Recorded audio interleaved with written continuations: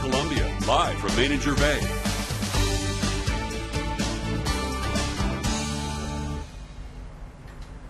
All right, guys, welcome back to Good Morning Columbia. It is Friday. It is even though we have chips and we've had some daisy cakes, it also is time for some fitness. Chris Wooten from the Body Shop in Lexington. Yep. Yeah, brother. All right. So last week started talking about core and some of the things where you got to work from the outside or inside out rather than just do the working on the guns, which is what we like to do in the gym, right? Exactly. Everybody works, you bench press, you squat, you use double moves on everything you do, but we need to train for symmetry. Because, a lot of people's hamstrings are so tight on one side that it creates back problems. A lot of people's low back problems are just directly related to hamstrings. Sacrums shift, hamstrings tighten up. So if we can train each side. Is that why sometimes you get a little hitch in your giddy up? That's exactly, that's what I call it, actually. That's a professional term, a little hitch in the giddy up. All right, there you go. So to do that, you need to train one leg at a time with single leg squats. You can get on balance discs. You can. But then I have one leg bigger than the other. You got to do the same. There you go. You don't stop. Chris Wooten, you are an expert. All right. Well, you brought us some toys today. What do we got here to help we'll start with with a little balance disc. So you can stand on one leg typically here, but to try to get pull this up for a second. You can get these things at Walmart or wherever. Target, wherever. Obviously. And it doesn't have to be anything special or super expensive. But if you were to step up with 1 foot on. Just 1 foot on? Yep, just 1 foot on. And you're going to do the little. You're holding on to me like I'm your grandmother. This is nice. All right. Well, all right. Maybe you should hang on to me like I'm your grandmother. Bend that knee a little bit. Get a little. There you go. Perfect. I'm a twisted ankle. Did you pay your insurance? So you can do this with. Can I start with 2 legs? There we go. You can. Let me get balance. All right.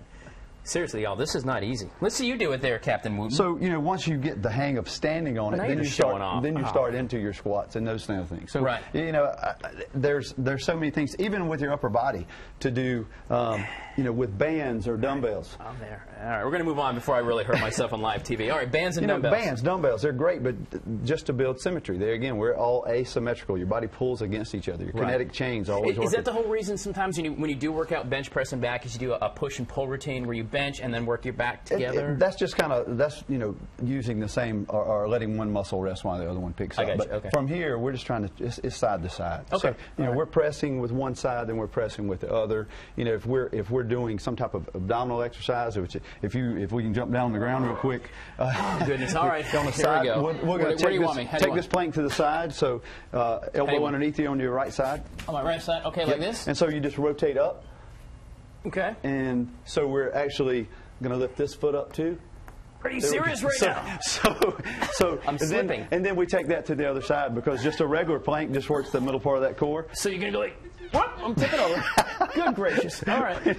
So there again, just building some symmetry, making each side as strong as the other. Well, that's the goal. I guess the thing about the balance, you really are working those muscles because you've got to learn how to balance. Like me, I'm just uncoordinated, clearly. And then how you take it to the next level, you get up on this balance disc, and then you grab some dumbbells, and you start pressing or curling. Just taking it, but slowly graduate into it. Obviously, now, I've used the balance disc, the bigger ones, and I've done the 2-legged ones, and I've done some of that, experimented with it. But yeah, that 1-legged, that really changes the whole dynamic. There's a difference between working balance and working symmetry. So you can get on a big Bozu ball and work balance, obviously. Sure. And we're so used to being on a steady plane that we're working the big muscles. All those small muscles that surround your knees, your ankles, your hips, they need to be worked too. So that's all this is doing. You see that start shaking? That's just recruiting more muscle fibers. And that's what we want to try to do. All right. Chris Wooten, the Body Shop in Lexington. Links at abccolumbia.com to his tips on cores and working these things, the slow twitch and the symmetry. Symmetry. That's the other word of the day, kids. Symmetry. Chris Wooten, thanks a lot, my brother. We'll talk to you. So, you guys, stay with us. We're coming back. We've got daisy cakes in the house. We're talking the Red Cross and a whole lot of fun. Stay with us.